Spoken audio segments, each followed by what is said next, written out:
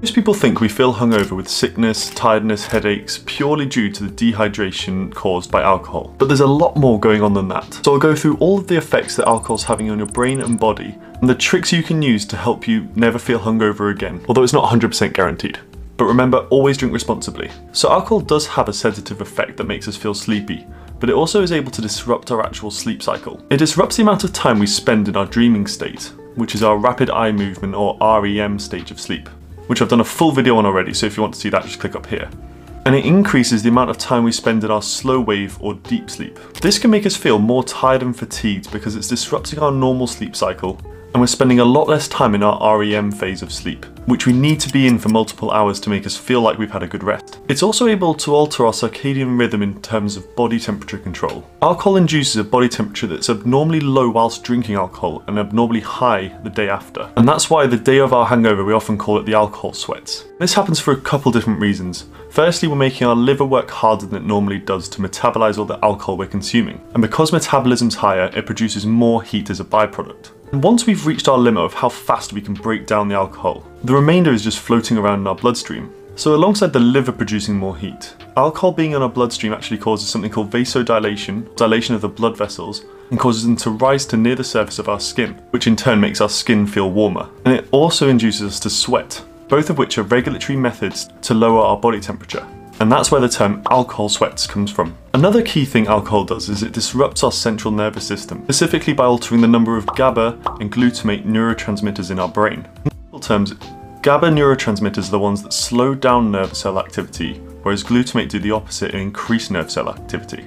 Now, when you're drinking a load of alcohol, the body decreases the number of GABA receptors in the brain and increases the number and sensitivity of glutamate receptors. Because of this, once alcohol's removed from the body, the central nervous system's in kind of like an overdrive state. And due to this is the exact reason why we get things like tremors, sweating, and a really fast heart rate during our period of hangover.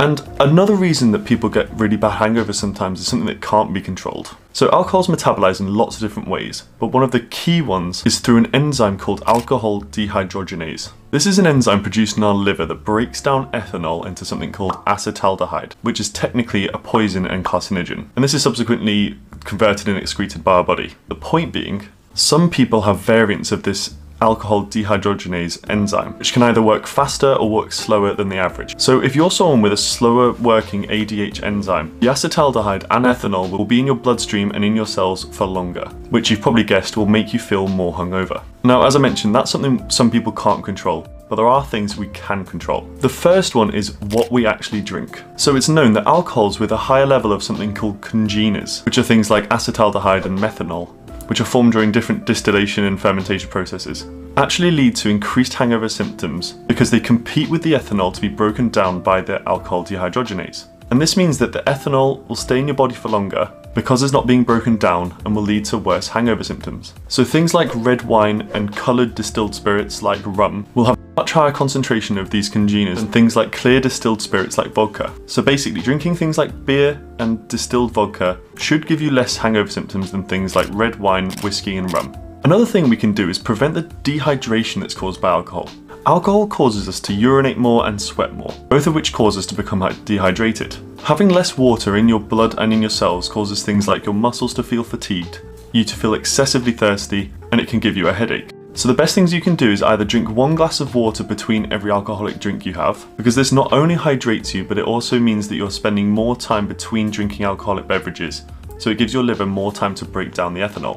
Doing this alongside drinking loads of water prior to going to bed and during the next day means that your cells are replenished with water, so you're rehydrated and you won't get the symptoms caused by dehydration. And the final way you can prevent hangover symptoms is eating some types of carbohydrates. And you probably already know that, but do you know why? Well, actually, eating carbohydrates in general only really replenishes the sugar stores in your body that are lost due to the alcohol you've been drinking. So carbohydrates only really help with feeling less nauseated the next day and less fatigued. But actually, the best foods you can possibly eat are those high in things called zinc and nicotinic acid. And a large-scale study was done on this. The outcomes being that those people eating foods with lots of zinc and nicotinic acid in had better hangover symptoms the next day compared to the people who didn't. And the reason this happens is because zinc and nicotinic acid are able to help the liver break down ethanol and acetaldehyde, meaning they stay in your system for less time, giving you less hangover symptoms. So technically, the best foods you can possibly eat after an alcohol binge, which I'm not recommending by the way, things like chicken, whole grain rice, peanuts, avocados, lentils and beans. All of these are high in zinc and nicotinic acid and will help break down the alcohol you've been consuming. So in summary, drink a lot of water if you're going to be drinking alcohol at all. Choose alcohol based on how clear it is, so things like vodka rather than rum and whiskey. And eat foods high in zinc and nicotinic acid. But as I said, make sure you're only drinking if you're 18 years or older in the UK and 21 years or older in the US. So yeah, if you did enjoy, make sure to like and sub as always, and I'll see you in the next one. Peace.